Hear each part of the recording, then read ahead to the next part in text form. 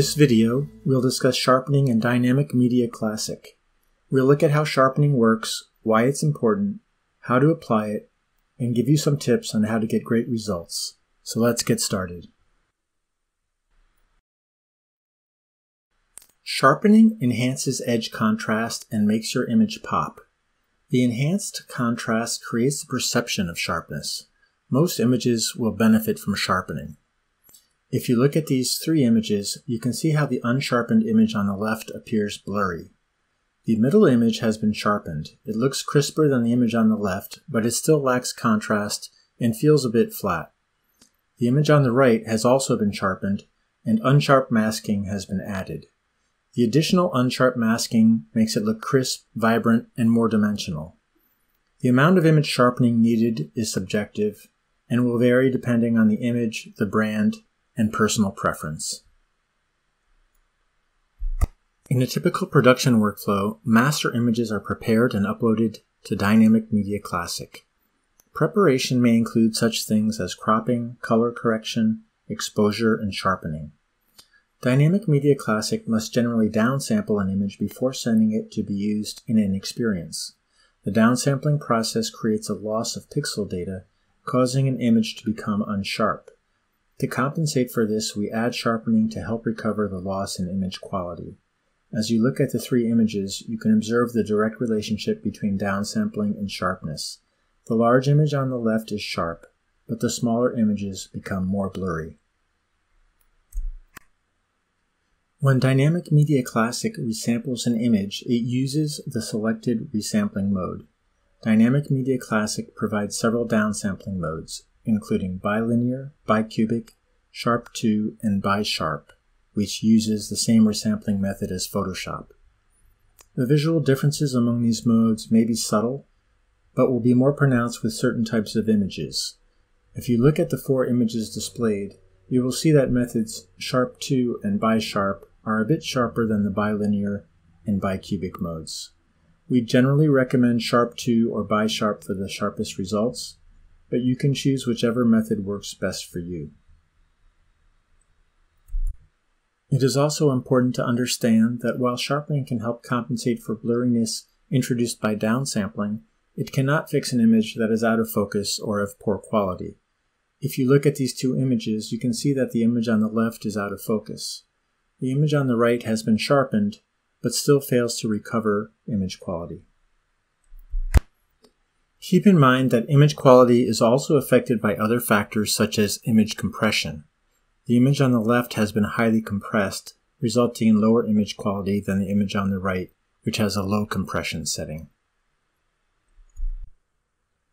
To get the best results, start with a high-quality master image. We recommend an image with a minimum longest pixel dimension of 2000 pixels. As a starting point, we suggest the following sharpening settings to produce a high-quality image. Set the resampling mode to sharp 2 or bisharp and set the unsharp mask parameters as follows. Amount 1.75, radius 0.3, threshold 2, and monochrome 0. These settings generally produce great results by combining a high-quality resampling mode with additional unsharp masking. The sample image was produced with these baseline settings, but you will need to determine the best settings for your own images through testing. Be careful not to over-sharpen. When an image is sharpened too much, the image quality decreases. The image on the left has not been sharpened and appears a bit blurry and flat. The image in the middle has been sharpened, and an appropriate amount of unsharp masking has been applied. The image feels crisp, vibrant, and dimensional. The image on the right has had too much unsharp masking applied.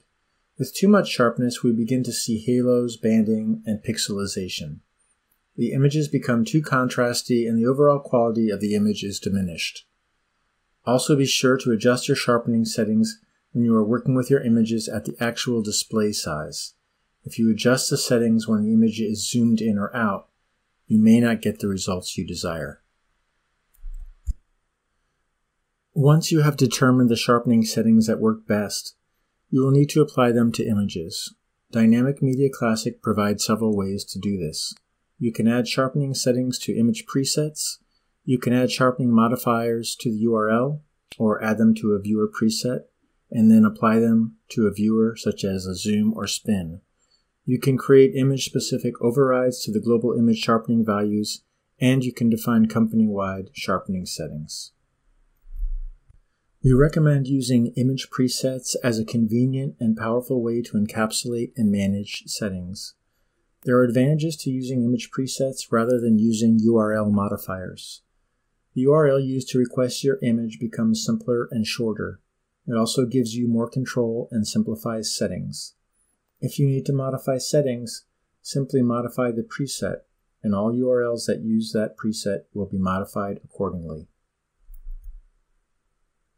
To create an image preset, we'll go to the Dynamic Media Classic account, go to Setup, and then Image Presets. I'll click on Add, and I'll create a name for my preset. I'll call this Standard Sharpening. I'll give it a width of 600 pixels. I'll leave these settings alone. I'll go to my unsharp masking settings and I'll add 1.75 for the amount. I'll set the radius to 0.3 and I'll set the threshold to 2. I'll save and then close.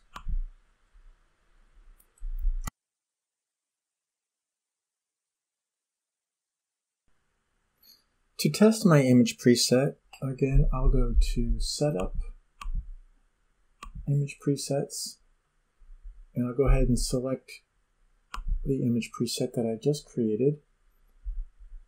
I'm going to browse for an image that I want to test with. So I'm going to select this image here. And now I can see my image preset applied to this image. If I decide I want to make a change, I can simply click Edit.